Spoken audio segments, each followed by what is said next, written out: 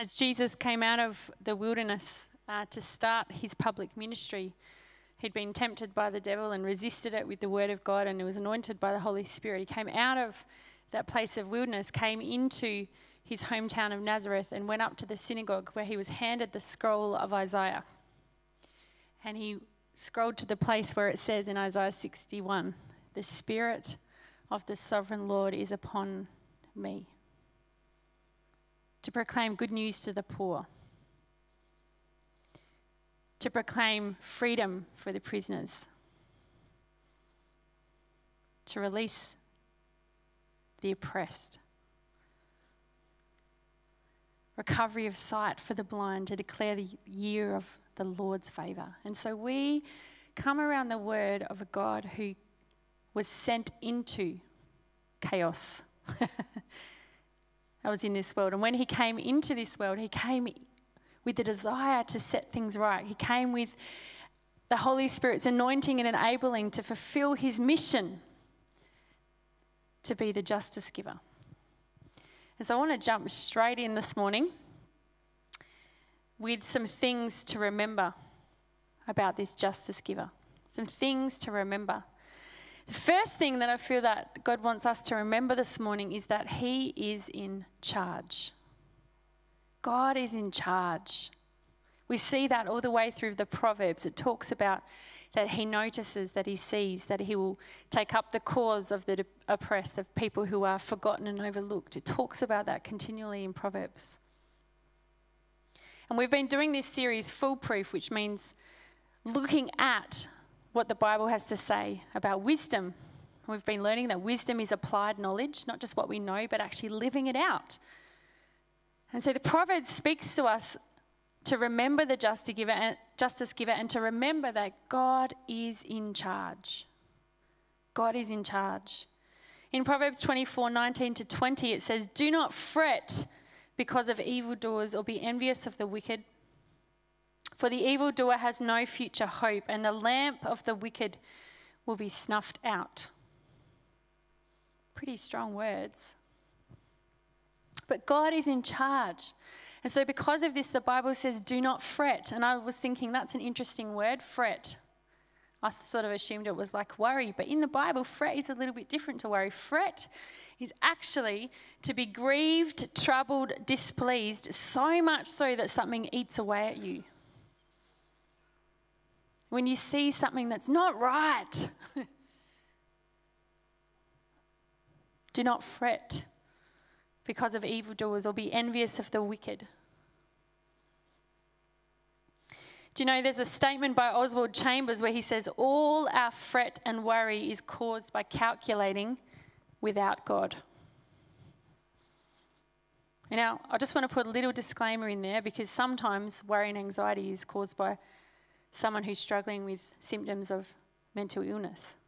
So if you're here today and you've had a sustained period of anxiety or low mood and you can't shake it and it's just, you've lived with it for a while, can I just encourage you to seek some support, that you're not alone? Sometimes we can't just turn it off by ourselves. We actually need to seek support from someone you trust, someone in your family, someone who's perhaps here at church that you trust, because sometimes we need to actually get some extra help or seek out medical advice for things like that. So I'm not talking about that, right? I'm just putting that qualification there. But he's saying all of our fret and worry, so much of it comes back to calculating without God. What if? What could? What might be?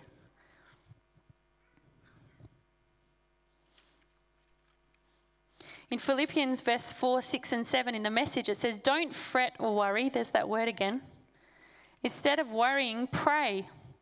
Let petitions and praises shape your worries into prayers, letting God know your concerns. Before you know it, a sense of God's wholeness, everything coming together for good, will come and settle you down. It's wonderful what happens when Christ displaces worry at the center of your life. To displace something is to take the role of something.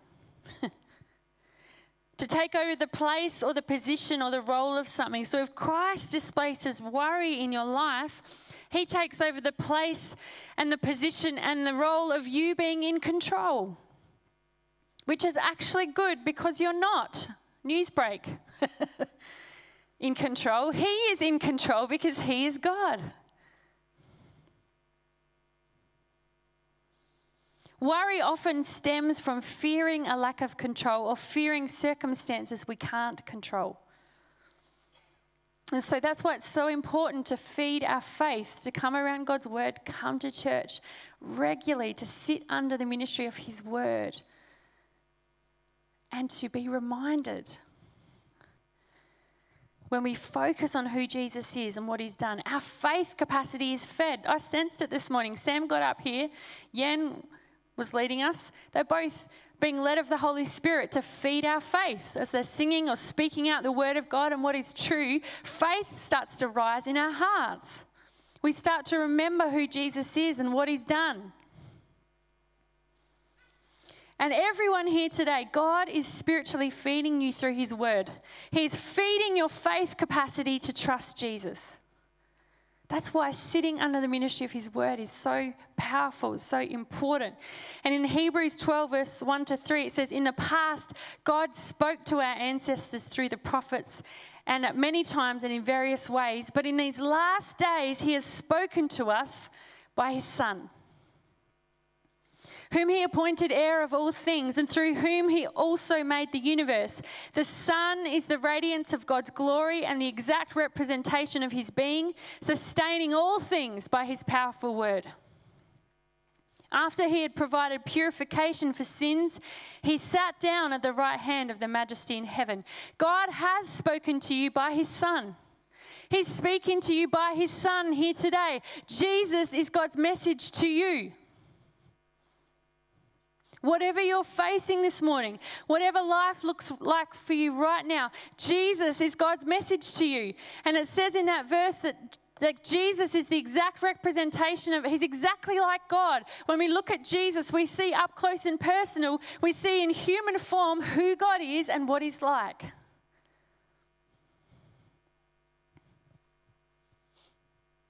In the Amplified verse, the end of verse 3 says, when he himself and no other had, by offering himself on the cross as a sacrifice for sin, accomplished purification from sins and established our freedom from guilt, he sat down. Some of you need to have that picture right now. God is not anxiously pacing about your life.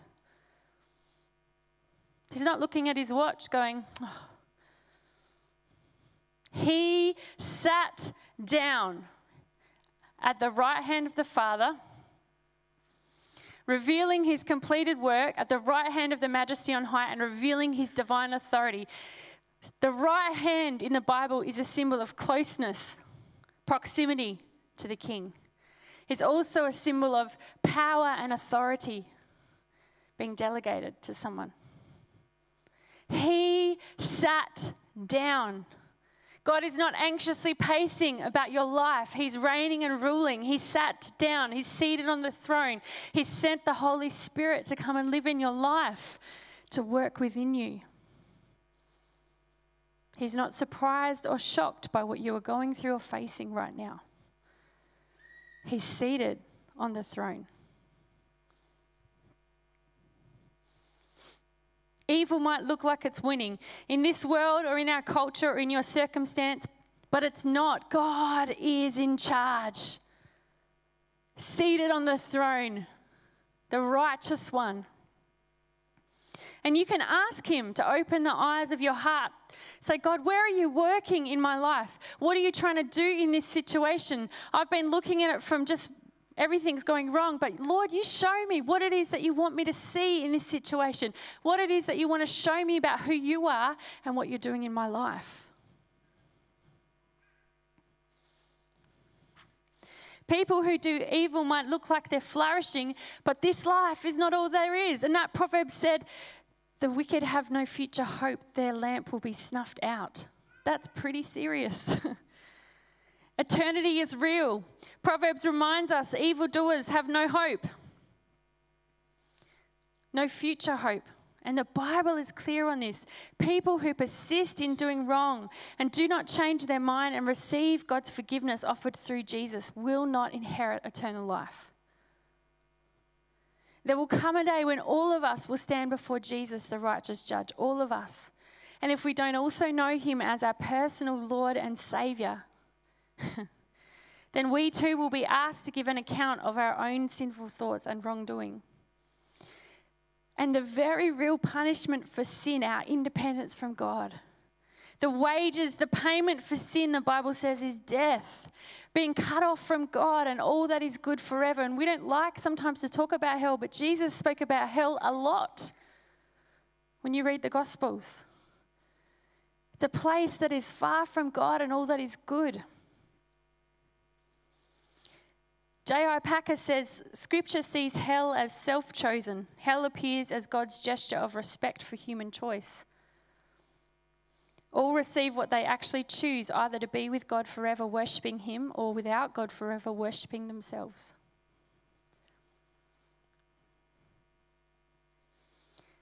But the good news is it doesn't actually have to be this way for you and for the people that we tell about the good news about Jesus. Because while there's breath in your lungs, while your heart is beating, there's an opportunity for you to respond to this free message of grace that Jesus loves you and he took the punishment for your sin, not his own. He took it.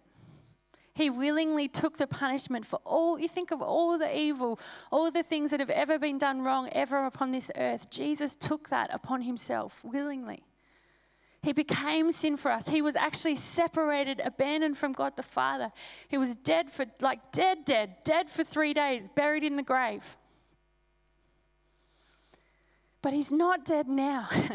He's alive. We sang about it this morning. That's the best news ever because he wants every person to have an opportunity to hear about Jesus. He wants every person to have an opportunity to receive him personally into their life, to know him and worship him forever. And he didn't just take the punishment for our sin, but he offers us adoption into God's family as his kids.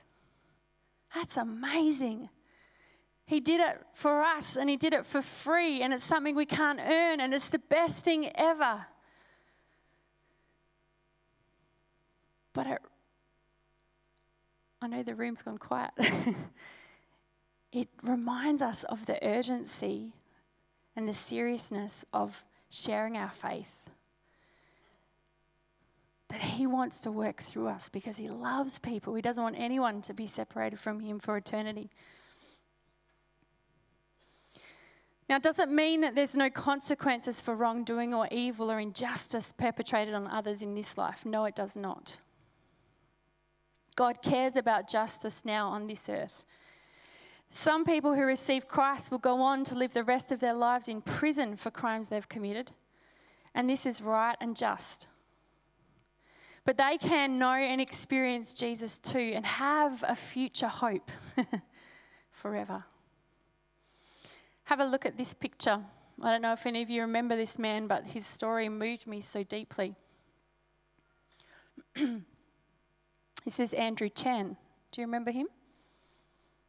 In 2015, he and his friend, just got to get his name right, Mayuran Sakumaran, were convicted for drug trafficking in Bali, and 10 years after they were arrested, they were executed by an Indonesian firing squad as the death penalty for their crimes. Chan became a Christian while in prison and led the English language church service. In reconciling his death sentence with his faith in God, in 2013, while in custody, he said, "When I got back to my cell, I said, God, I asked you to set me free, not kill me." God spoke to me and said, "Andrew, I have set you free from the inside out. I have given you life." From that moment on, I haven't stopped worshipping him. I'd never sung before, never led worship until Jesus set me free. And when facing the firing squad, Chan, Sukumaran, and the other 7 prisoners refused to be blindfolded, they sang Amazing Grace and stood there knowing that they were going to be with Jesus forever. And I remember watching it on the news and it's so moving me. Because Christ had displaced worry and fear and sin and evil at the center of Andrew Chan's life, and he was a man transformed. So much so that he spent 10 years in prison doing as much good to his fellow prisoners as possible. He taught English classes and other vocational courses. He mentored other prisoners. He deepened his biblical knowledge and grew in his faith. He led others in worship. He led others to Christ. He was executed for his crimes. Now, I personally think the death penalty is horrendous, and I oppose it. Some people would say this was justified. But the way he faced death proved that he knew where he was going, and that the great hope he had for his future had begun because he'd received Christ. And because he had Jesus, although his freedom was limited, his actual physical life was taken from him on this earth, because he had Jesus, he had everything. If you look at this picture, the next one, it's a picture of his wife. He married her 24 hours before he was shot. She was a pastor that went into the prison to visit him, and they got married. And then this last picture, that's the Catholic priest who was ministering to them moments before they were led out to be killed. You know, we sing that song, no guilt in life, no fear in death. This is the power of Christ in me. From life's first cry till final breath, who? Jesus commands my destiny. No power of hell, no scheme of man can ever pluck me from his hand till he returns or calls me home. Here in the power of Christ, I'll stand. Jesus is life itself. If we have him, we have an eternal hope that can never be taken from us, and we can remember that God is in charge. That's a word for some of you this morning. God is in charge. God is in charge. He's seated on the throne. He's reigning, he's ruling. We also need to be reminded about the justice giver, that God is the source of justice. God is the source of justice. Sometimes we can look to people and think, if only this happened, or if this came through for me, or if this person apologized, or if this was made right, then I would receive justice. In Proverbs 29:26, it says, many seek an audience with a ruler, but it is from the Lord that one gets justice. If you're seeking justice, if something that's happened has happened to you that is not right and right needs to be made wrong, look to Jesus. Because there's this story that Jesus tells in the Gospels. It's a parable, and he talks about this widow. She had no other way of getting help. She had no other family who were advocating for her in something that happened that was not right. But there was an unjust judge who lived in this village, and he didn't fear God, didn't have any respect for God, really didn't care about people. But this widow was so persistent, probably so annoying to him. She kept going to him and asking for justice. She kept coming back.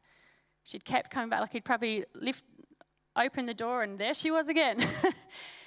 And Jesus tells this story because he says, look, this judge was unjust, but eventually, because this lady was bothering him so much, because she wouldn't give up, because she was persistent in pleading with him and asking for justice to be done, the judge eventually gave her what she wanted, gave her justice in this situation, gave her what was right. And then he goes on to say, listen to what the unjust judge says. You can read what he says before that. He says, because this widow keeps bothering me, I will see that she gets justice. And then he says, so that she eventually won't come and attack me. Obviously, she was feeling a little bit desperate. He was worried that she was going to beat his door down and get a bit violent on him. I don't know. I'd never seen that before. I thought that was quite interesting. But then the Lord said, listen to what the unjust judge says. And will not God, the just judge, bring about justice for his chosen ones who cry out to him day and night?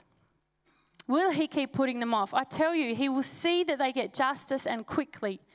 However, when the Son of Man comes, will he find faith on the earth? Because it takes faith to keep persisting when something is not right. It takes faith to keep looking to God and say, God, bring justice in this situation.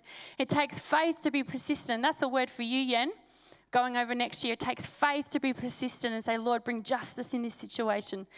Yen's going overseas. We're going to farewell Lewis and Yen in January. She's going to work for a year voluntarily for International Justice Mission as a lawyer, looking to prosecute people for crimes against kids, sexual crimes against children. It's going to be a challenging word. We need to pray for her, but that's a word for you.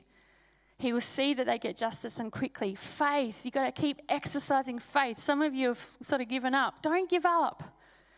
Keep asking God. Say, God, would you move in this situation? You've promised that I'm one of your chosen ones. I've received you. You've promised that you will give me justice and quickly. The third thing that I think God wants us to remember, yes, he wants us to remember that he's in charge, that he's the source of justice, but also that he knows what's going on. We are so good at thinking we can hide stuff from God. Maybe we just think we can hide it from ourselves, but he knows what's going on. In Proverbs 28:14, it says, "Blessed is the one who always trembles before God, has a reverent respect for God. But whoever hardens their heart falls into trouble." And that hardening of hearts, how does it happen? I think it happens when we deliberately go against our conscience. When the Holy Spirit's bringing something to our conscience and we're just like, I don't want to hear that right now.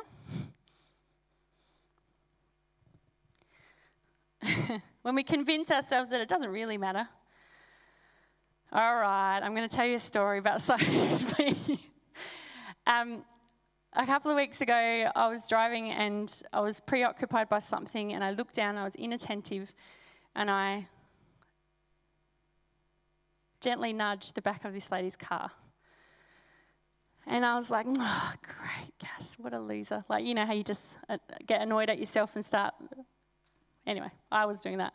Because I was very embarrassed, I was angry and disappointed in myself. I was not looking forward to a conversation with my husband because I may have had one or two of those conversations with him in previous years.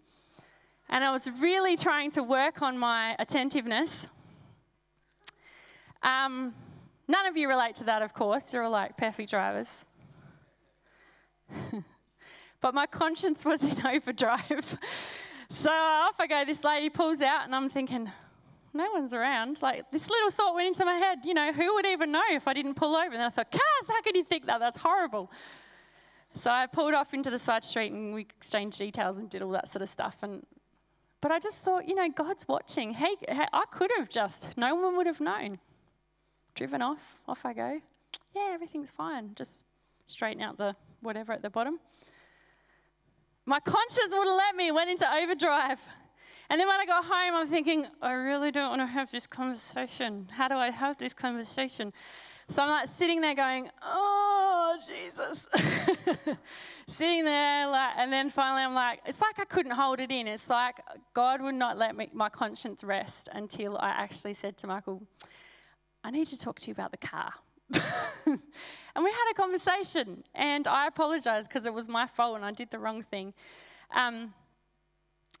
I tell you all that because there's times in your life where God is working on your conscience, right? Yes? And sometimes we can, just because we worry about the consequences or we worry about what people think, or we're just like, oh, I did it again. We can just put it off and push it off. It's so easy to do that, and no one would know. No one would know. But God knows. And I've resolved that I want to live in a way that delights the heart of God because I love him. And so when he starts to move upon my conscience, I know he's not doing it to try and, well, you're a loser and yes, you are, and you're a bad person, all that sort of stuff. I know he's doing it because he actually wants me to walk in the light and to be a person of truth and integrity because that is who he is.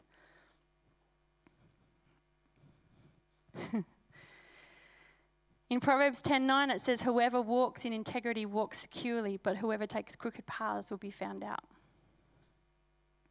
In Proverbs 23:10-11 it says, do not move an ancient boundary stone or encroach upon the fields of the fatherless. For their defender is strong, he will take up their case against you. God sees and he knows. 1 John 1:8-10 says, if we claim to be without sin, we deceive ourselves and the truth is not in us. If we confess our sins, he is faithful and just to forgive us and cleanse us from all unrighteousness. If we claim we have not sinned, we make him out to be a liar and his word is not in us. And so maybe your conscience right now is the Holy Spirit's just reminding you some stuff. He's not doing it to go, you're awful, I hate you.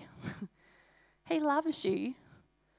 He's wanting you to bring it to your mind so that you can confess it to him and that he can extend to you and remind you that he's forgiven you already. And that you can walk in his light as he is light. And that you don't need to align yourself or your heart with areas of darkness because Satan is the father of lies. God is truth. He wants us to walk in truth. And so that verse says, if we confess our sins, he is faithful and just to forgive us and cleanse us from all unrighteousness. We cannot claim to be without sin when our conscience is going overdrive. If we do, we only deceive ourselves and the truth is not in us. We ignore our conscience. We actually dull ourselves to hearing God's voice. We cannot claim we have not sinned because if we do, John says, we make God out to be a liar and his word is not in us. It's pretty strong words, right? But as people who are set apart for Jesus, we're meant to reflect him and be people who walk in integrity. Remember, wisdom is applied knowledge. It's actually responding to the Lord as he moves upon our conscience and saying, God, I did stuff up. I did make a mistake. I wasn't paying attention when I was driving here. I need your help. I need to right a wrong. I need to say sorry. I need to apologize. I need to take responsibility. But you need to know this morning, if there's something that you need to do business with, that Jesus doesn't condemn you. He loves you. And he wants you to bring it into the light so he can help you make it right. The final thing that I believe the Lord wants to remind us, yes, he's in charge. Yes, he is the source of justice. Yes, he knows everything. He knows everything about what's going on in our lives. But the final thing I feel like he wants to remind us this morning is that justice is so much bigger than we think. Because when we think of the word justice, often we think about murder and theft and how the law says those things are wrong and society says those things are wrong and the Bible says those things are wrong. And we think about our justice system, which is fantastic, and it's designed to outwork and administer God's justice. To see that there is appropriate measures where people are tried for crimes that they're committed of, and then if they're found guilty, that they're sentenced, and they're either sent to jail or there's some other appropriate measure of justice. We think of that automatically, but when the Bible describes justice, it also includes a broader set of actions that are fueled by God's compassion and generosity towards people who are vulnerable, poor, overlooked, or oppressed.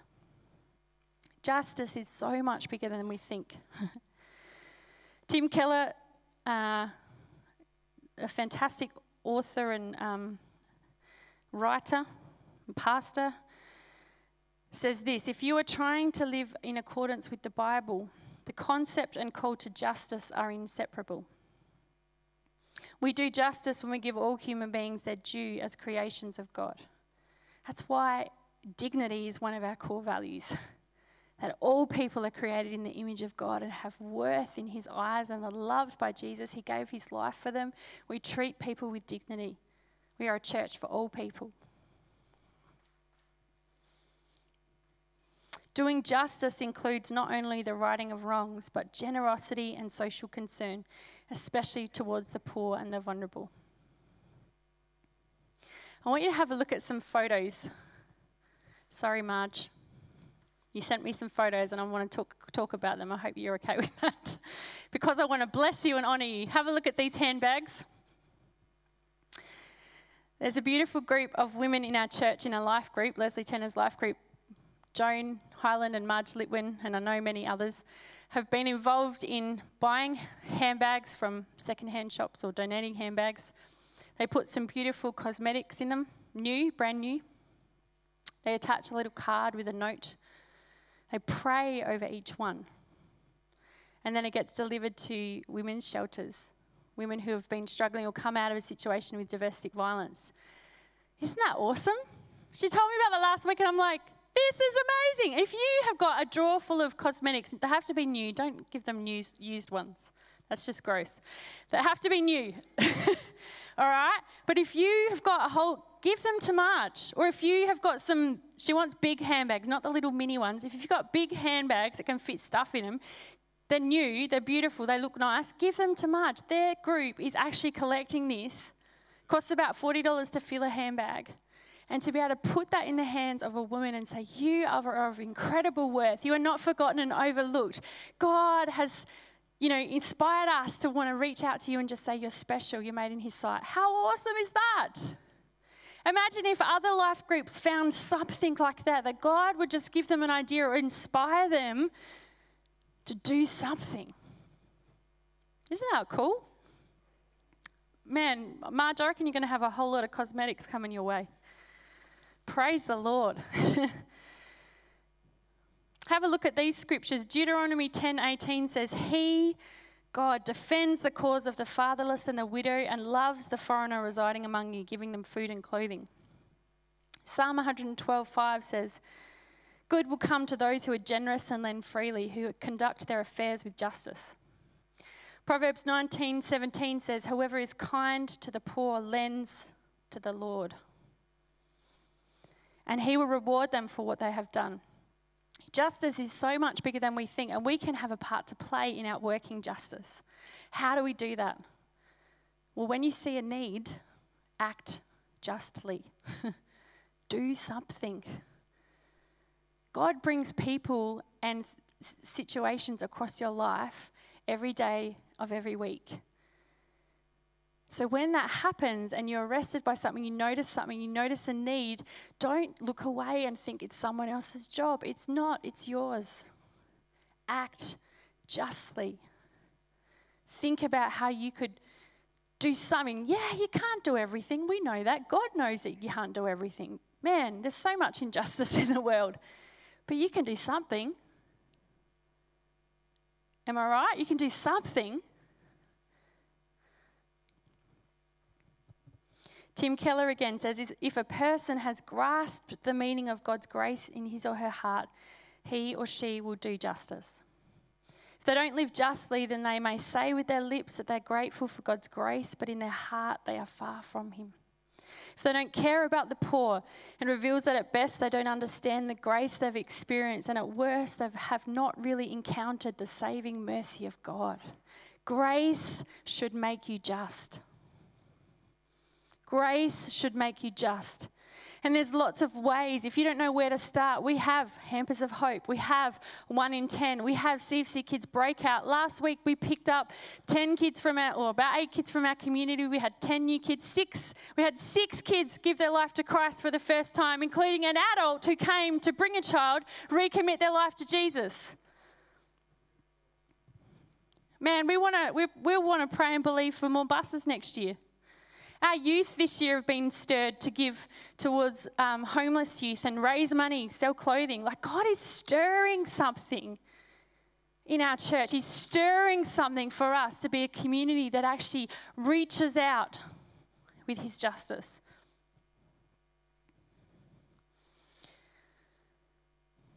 Maybe he's given you an idea today. Maybe it's confirmed an idea that you've had.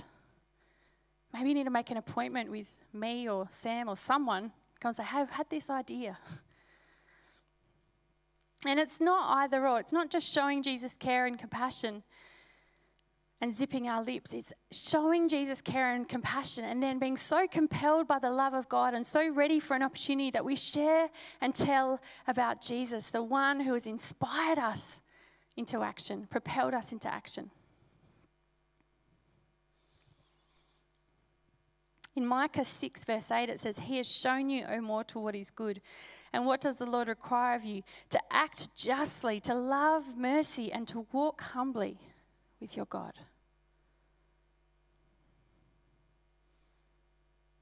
Justice is bigger than we think.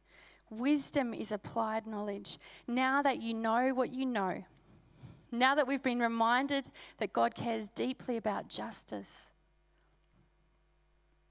act justly. Right where you find yourself this week, who is it who's outside the doors of your home, who is forgotten, overlooked? Who is it that's outside the doors of your work or in your work that God wants you to act justly towards? Who is it who's outside the walls of this church that we need to act justly, do justly to?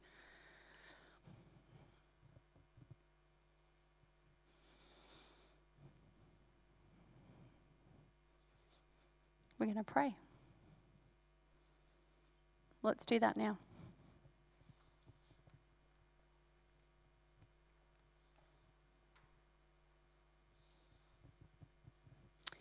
We remember you, Jesus. We thank you that you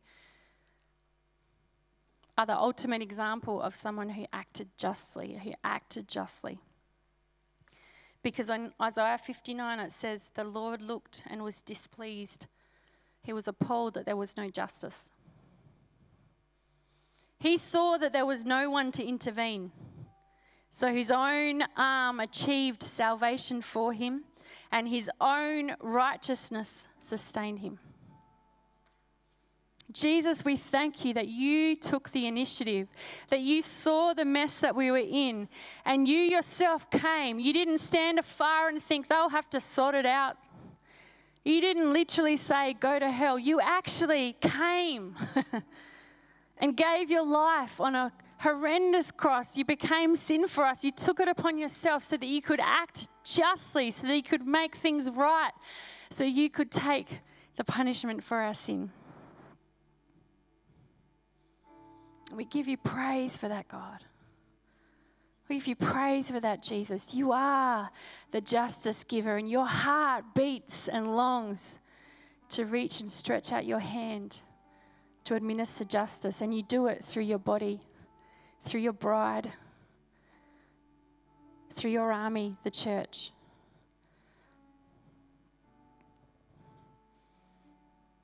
And if you're here right now and you've never given your life to Jesus, you've never invited him to come into your life, you've heard today that eternity is real, and you've never said, "Jesus, I want to be with you for eternity." Today is the day that you can give your life to him.